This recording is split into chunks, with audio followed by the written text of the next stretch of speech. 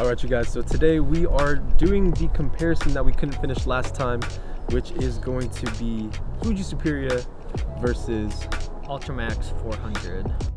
We have Trev again from the dark room, and we're going to be shooting through two very interesting cameras.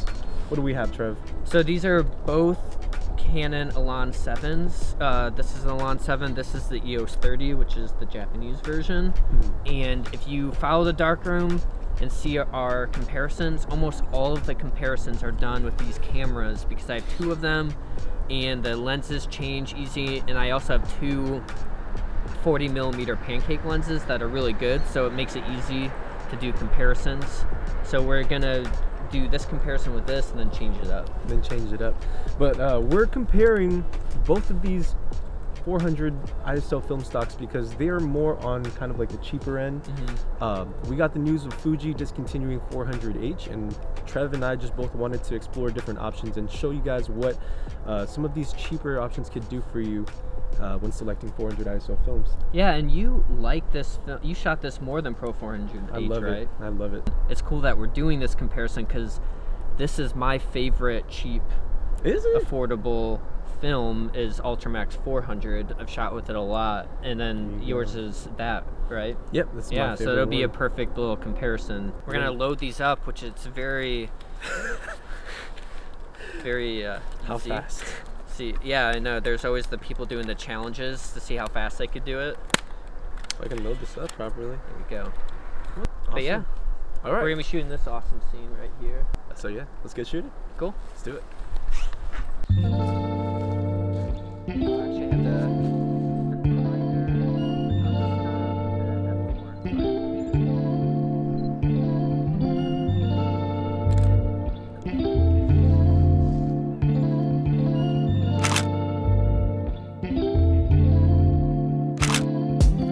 If you don't speak, then you won't get spoken to. People only see you when you up, then they notice you. Trying to be a legend, create lines is quotable. Only the real shall last, and I only know a few. People when they feelings always acting emotional. Ain't about a check, then it ain't negotiable. Gotta show respect to the people that's posting you. Soon to be on posters posted up like the older dudes. Now we aging like fine wine, how we supposed to do. Peep the shade on the timelines, this time posted cool. Just black and white like photos from a disposable. Certain situations you ain't end up uncontrollable. All up in their head, I be so confused. I just brush it off, peep the shoulder moves. We all got the same 24, so it's no excuse. Switch it up, we could rap or produce. The things you can't have is forbidden fruit. It seems like people love telling lies on me. They know that I'm the one, they got their eyes on me. They know I'm here to stay and I won't leave. We do this for the fans, for your eyes only. Just watch closely, bet they all gon' see.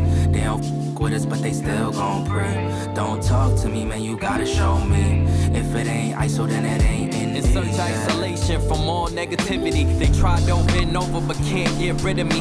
Alright, so basically Trev and I are just comparing settings. So we're shooting pretty much everything consistently, so every shot is taken at the same shutter speed, same aperture, and then the only kind of differentiating factor is going to be framing. So we're really trying to get, you know, the most consistent results possible.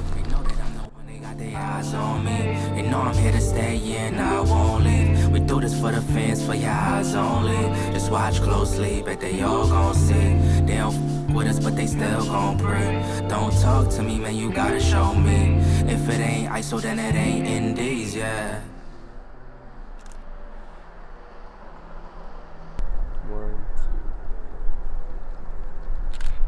Yeah, do whatever you want.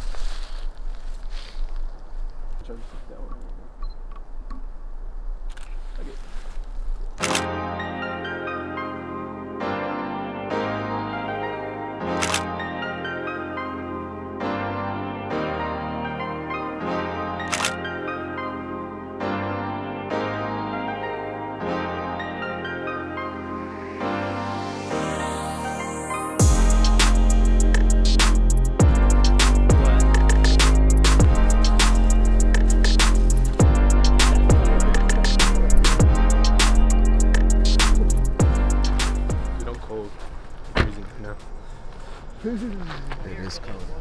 It is cold, right? Also, there's seawater.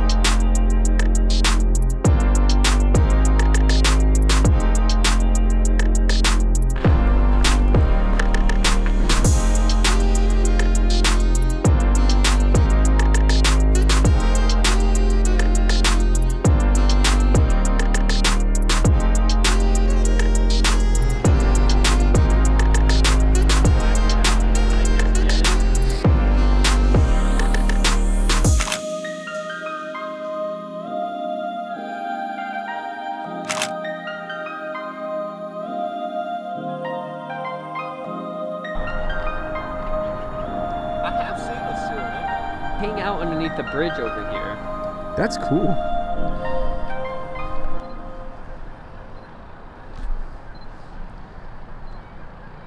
Okay, you're good.